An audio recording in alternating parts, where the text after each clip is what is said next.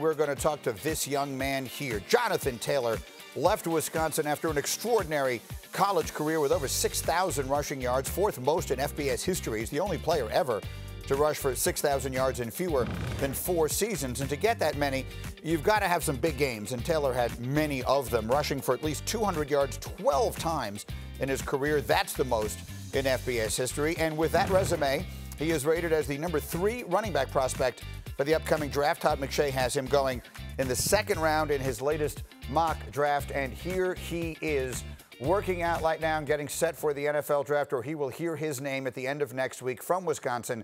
Jonathan Taylor, live bright and early in Arizona this morning. And Jonathan, thank you very much for taking this time here with us. And I just wonder, I'm always so fascinated by this process. When you hear your name talked about in the way it is and everyone is picking apart literally everything you do, what is that experience like as you hear people projecting what the rest of your life is about to start looking like? How you doing, Jay? I appreciate you having me on.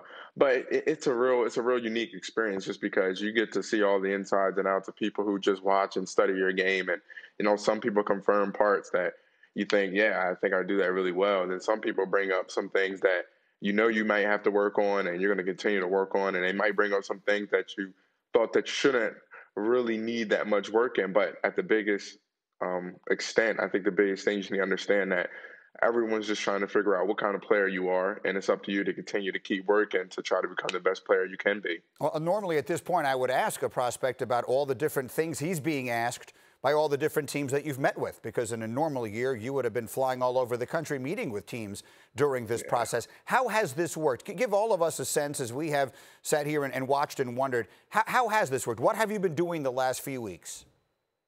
So the last few weeks, you've been trying to practice social distancing as far as if you need to go to the grocery store, things like that. But as far as training, you're trying to do the same thing as well. A lot of training spots are closed down. How do you see yourself making an immediate impact in the NFL the day you get there?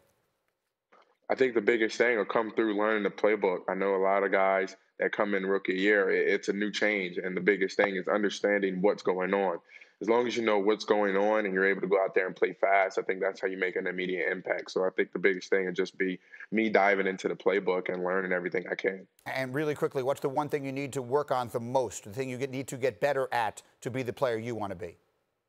One of the biggest things I want to continue to put making plays in the 3rd down area on tape. I've had 1 year of really showing that in college, and I know consistency is a big thing at the next level. I'm all about consistency, so I want to continue to do that and develop routes so that I'm able to run the entire route tree flawlessly. All right, yeah, that's a huge part of the pro game. All right, what are the plans? What was this, again, such an unusual year? What will you be doing next Thursday or Friday night as you wait to hear your name called?